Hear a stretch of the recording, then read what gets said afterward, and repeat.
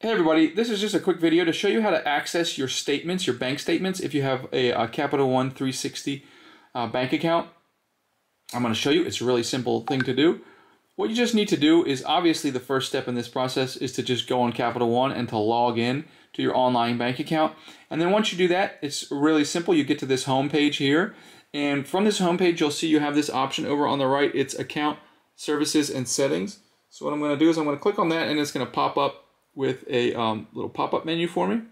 And then from that pop-up menu, you'll see over on the right, all the way on the right, on the very top is statements. I'm just going to click on that, and then they will all load up, and then you can pick what you want. Here you have a menu. You can pick from the year, what bank account, and all that kind of good stuff, like if you want it monthly or anything like that. So that's all. Thanks a lot for watching. Have a great day.